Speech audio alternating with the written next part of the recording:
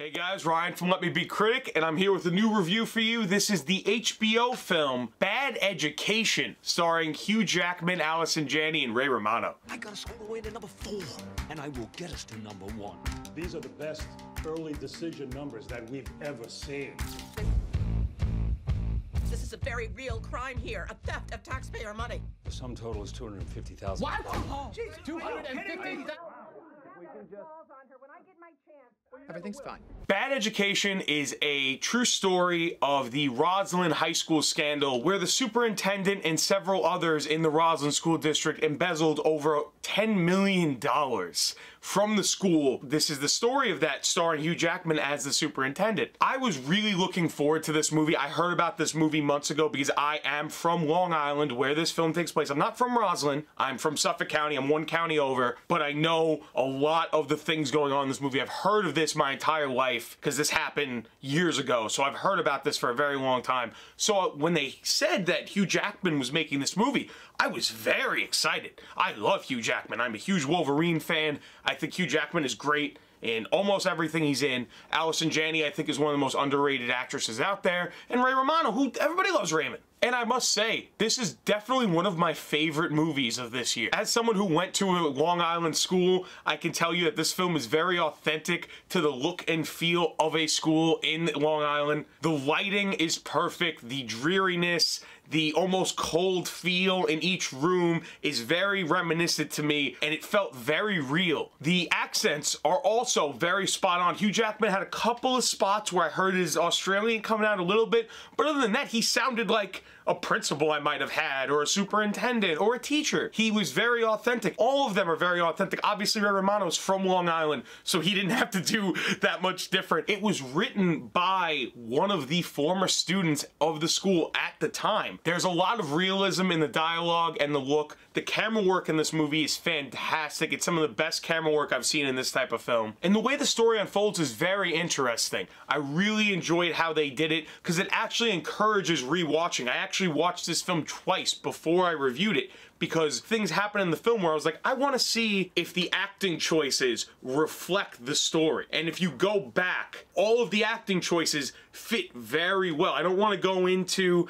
exactly how. You have to watch the movie. If you want me to do a spoiler discussion, maybe I can do that. You'll watch the movie and you'll want to go back to be like, okay, I want to watch this particular actor and see how they're acting through these scenes. And all of it felt very real as someone who's lived on Long Island their entire life. This didn't feel like actors reenacting a movie. It felt like they were showing you something that actually happened, and they were just putting a camera on the wall and saying, look, this is what's going on. In comparisons to other films of this type, you know, Bombshell, The Post, I would say this is definitely better than both of those films. It's not quite as good as a Wolf of Wall Street because it doesn't have that sort of style. It's more of a realistic style. It has a lot more realism to it. So I think the only complaint that some people might have is they might say, oh, it's dull, it's a little boring. I wouldn't see that, but I'm also from Long Island, so maybe I have more interest in this story than someone who's not from here would, but I think they really draw you in with the acting and with the camera work, and it makes you want to really see how deep this really goes, how deep this well of lying and deceit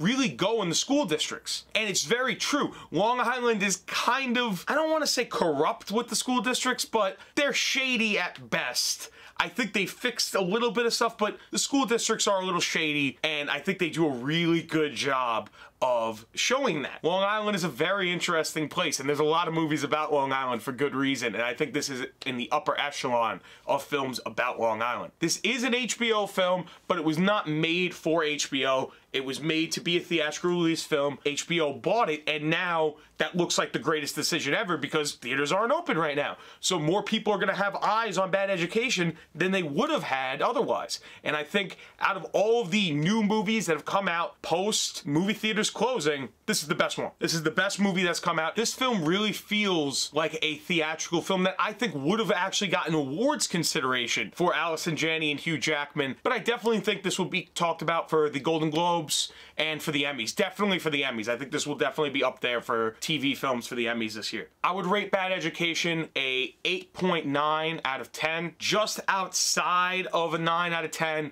It's right up there in my upper echelon of movies this year. If you're from Long Island, watch Bad Education 100%. And if you like true crime scandal movies, definitely recommend it. Hugh Jackman alone elevates this movie to a different level, as well as Allison Janney, who is an Oscar winner for a true crime film. The Tanya Harding movie, I, Tonya, which I've spoken of already. And Ray Romano is also a fantastic actor, but Hugh Jackman as the lead elevates this movie to a completely different level than a lot of movies of this like. And I think this definitely deserves a watch, especially if you're not doing anything, which I know most of you are not. So give Bad Education a watch. That was my review, guys. I'll have a couple more reviews out in the coming days. Don't forget to like and subscribe, and I'll see you next time.